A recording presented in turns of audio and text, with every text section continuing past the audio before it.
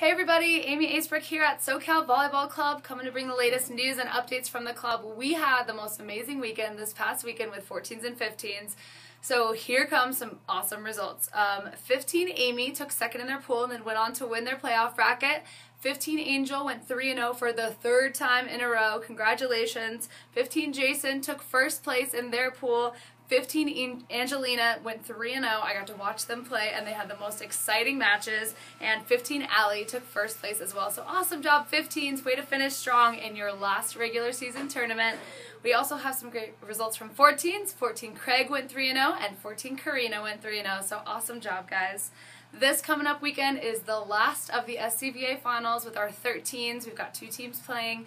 We look forward to some great results coming out of that. And then we start prepping for the Volleyball Festival, where we're sending 8 teams, and Junior Nationals in Minneapolis, where we're sending 5 teams. Make sure to come into the store and get all of your gear for both of those tournaments. You're going to want some purple gear for the Volleyball Festival. We're also making some custom shirts and socks for Junior Nationals. We've got camp going on now. Our beginner and intermediate camps are happening starting this week, and we've got 12 weeks of camps. They are Monday through Thursday from 10 to 11:30.